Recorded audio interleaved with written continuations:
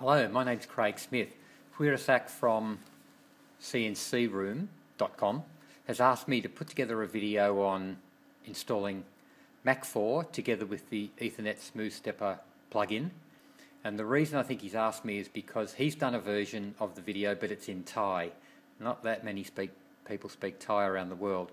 So I'm going to give this a crack. I'm building my own CNC machine and I've had reason to install these quite a few times. This is meant to be a brand new install on a machine that I'm putting together for my friend who's doing a conversion on his Bridgeport mill. And what happened was the phone rang several times. So I'm now down to the third attempt or the fourth attempt at doing this. Anyway, getting started. The first thing you need to know is that not all Mach4 versions are the same. We need a specific Mach4 version to go with the Ethernet SmoothStepper. Greg from Warp 9 does a great job on his videos of explaining how to install and configure the Ethernet Mach4 for the Ethernet SmoothStepper. This is a bit more for the novices like myself that have no idea which button to push. I'm not connected to the internet currently, so what I did was I just cut and pasted the page details so that I could lead you through it a bit. If you go to the Warp 9, I don't have the web address there, unfortunately. You might be able to get it off along here, but I kind of doubt it. But if you just Google Warp 9, you'll find your way to it. And if you go to Getting Started, and down the bottom here it says Setting Up the SmoothStepper and Mach4. One of the things you've got to download is the System Configuration Utility. And there's a video here showing how to use the System Configuration Utility. And you just download the installer most likely, and off you go, right? So now look, unfortunately I've already downloaded it and I've installed it. I wanted to go through and do the whole thing. There's a explanation below that you should read at this address. Warp 9's, it's off that Getting Started drop-down menu. But if you don't want to go through there, you can just go straight to that. The other thing you need to download is the correct version of Mach4. Here's the web address, which is sometimes it's a bit hard to navigate to some of these, so I've put the web address in there so you can go straight to it. Down here it says here is a direct link to version 3.118. Okay, and he's got here, please do not use version 2.9.1.4. So it's version 3.1.1.8 of Mach4 that's required for the SmoothStepper to function correctly. Apparently there's some issues with the other version. So by clicking on that, you can go directly to that and download it. The other thing is you've got to download the correct version of the Ethernet SmoothStepper for Mach4, the plugin. Here it is here, it's build 186. So there's the web address shown above, and there's a bit of an explanation below. I won't go into that because you can read that in your own time. The last thing is from Huirasak and his CNC room, you've got to download the MB2 Profile. I'm just looking for it. Here it is here, Mach4 Plugin and MB2 Profile. He actually supplies the Ethernet SmoothStepper plugin in there as well. But you may have to email him because when I was having a bit of trouble, he actually modified his MB2 Profile to suit the 186 Ethernet SmoothStepper build. So just if you've got the board, and most likely that's the reason you're watching this, you may want to just email him and check that you got the right one.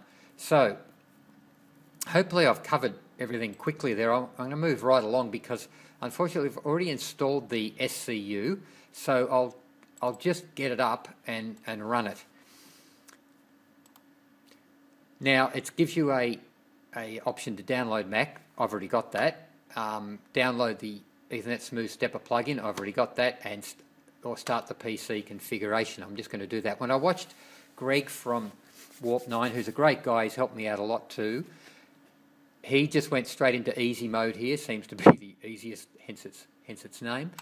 And and unfortunately this one's already found the SmoothStepper. I was hoping to make it a bit harder. If you've got several adapter names there, you might find the easiest way to find it is here. You can see status is up. I've got my control box switched on. I can't swing the camera around because it took forever to set it up. But if I turn it off or unplug the Ethernet cable and refresh details, it's gone down. So whichever one is the SmoothStepper is connected to, you can, just by disconnecting the cable and reconnecting it, I watched Greg do this, and refresh the details, it's up again. Look, so that's the one, okay? So you click on it and you ask it to configure everything. I'm going to do it again, I'm assuming it won't hurt to do it. And it's down here, it's looking for what it's got to find. Okay, now there it's come up, and over here it's pinging just to make sure. Wirasak suggested I let it ping 10 times just to be absolutely certain. It's up to 2, I'm not sure I want to wait. But over here you can see the address it's at, 10.9.9.9, very important, and the adapter IP here, 10.9.9.2. This happens automatically when it finds the Ethernet SmoothStepper, I think. However, Greg does a great video on how to set this up manually. So if you go to the Warp 9 website and look at the videos available, there's one of them on how to set up these addresses here manually. Okay, so look, 4's enough pings. I know because I did this before, so I'm going to shut it down. The next thing we have to do then is we want to, I'm going to open up a second instance of the File Explorer here and go to, this is Windows 10, I've never used it before.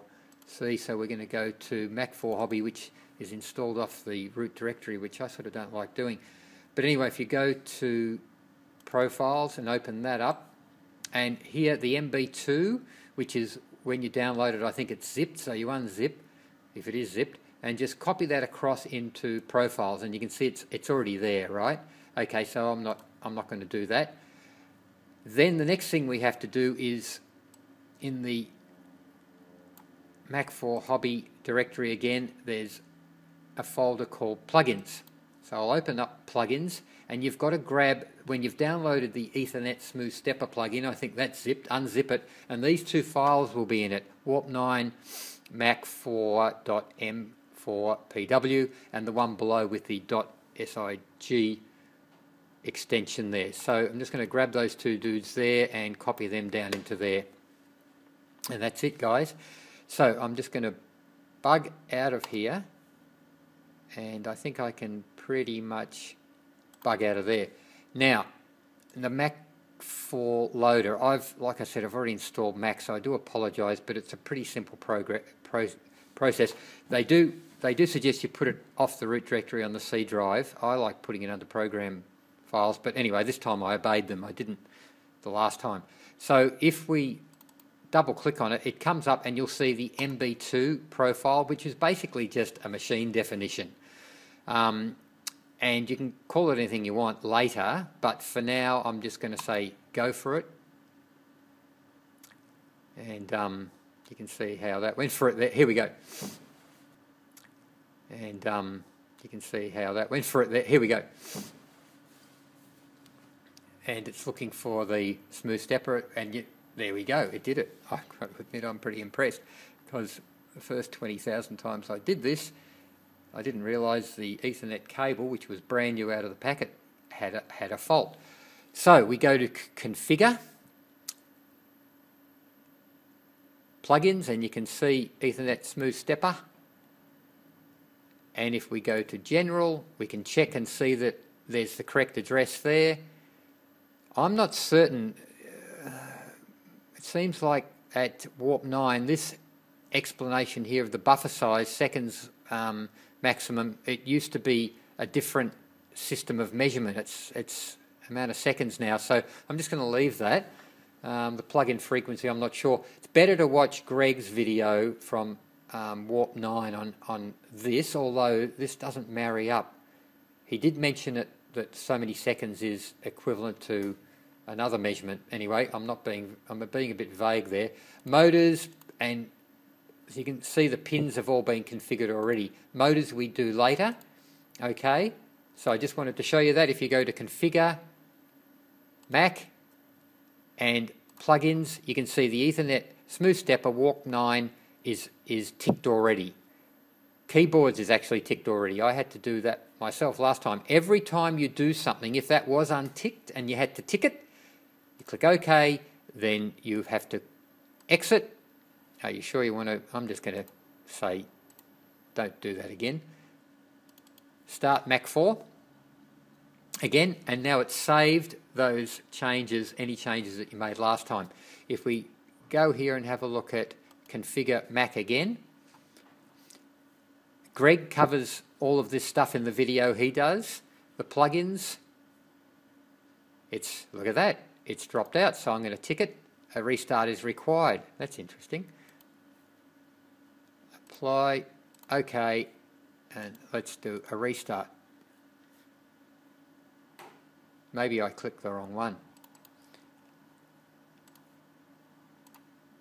And we can do a shortcut straight to the MB2 as well, which you can rename anything later. Okay, now from here, if we hit the enable, we should be able to load. I'll go to file and open a G-code file. The one that everyone seems to use is this Roadrunner. And the G-code files in Mach4 and Mach3, I guess, they have a TAP extension. Don't know what that stands for. Now you should be able to run it. And over here on the screen you can see it, and if it's running, we're looking good. You can bring in a text file. If you've output it from, I don't know, something like Mastercam and you've saved it out as a text file, it'll read that. If it's running, that's great. Okay, so we'll stop that. I'll close the G-code file down here. You can get to the G-code files down here or up there. Just going back, by the way, we'll go to, you have to disable if you're going to do any configuring. Go to Mac and have a look at motors. I won't cover. Motor 0 is normally the x-axis. Greg covers that. Other people cover that in different videos, axis mapping. But you'll notice that a lot of ports, pins, inputs are all mapped out because of Wirasak's MB2 profile. Things still have to be done, but you can see here all of the input names are all in place. And if you download, if we go back to Wirasak's MB2 owner's manual, if you download that, he runs through that whole thing as well, just to double check everything is as it should be. So I'm just going to bug out of that because I don't want to change anything. You might want to just try jogging. If you enable it, go into jog mode. You can see it's either doing it by step or by continuous. And if we zero everything, and if we jog the x-axis here, you can see it's working. I could not get that to work. The y-axis, we're working. Okay, and z-axis is working. So if you can run G-code and if you can jog, that's a darn good start, because that was a big hiccup with myself. So look, I hope that's helped. I'm not sure if I covered enough, but those things are important that I pointed out. The correct version of Mach4, which is 3118, the correct version of wherever it is, the Ethernet SmoothStepper plugin, which is build 186, and ask Wirasak for the correct version of the MB2 profile. But the profile being basically just a machine definition. It's the stuff that you would have to go through if you set up a profile from the word go fresh. So let's just change Mach4 mil here, for instance. If I right click on it to properties, and let's just change it. Anything behind the P here in the target, if you change that to, I should have just left it, space MB2, MB2, Craig, listen to yourself, and in general, and you can just call that, you can call anything you want. Like in my friend's profile, I was going to call it Bridgeport MB2, just so I know that there, have I spelled bridge correctly? I think so. Bridgeport, yep, MB2. Now, when I go here, it's a shortcut. There, instance of Mac already running, is there? So there is, look at that. It's a shortcut straight to the MB2 profile. But if you've set it up on a machine that's a Haas or however you say it, or a Funnick, or your homemade one, well, there's your shortcut straight to your machine definition, so you don't have to keep going through the Mac loader here and clicking on the profile you want. Look, I hope that's helped. So anyway, I'm going to pull the pin now. Wirasak, I hope that's what you wanted. Anyone that's got anything to add to that, please contact Wirasak, and if I've left anything out that's important, maybe you want to contact him as well. Thanks for watching.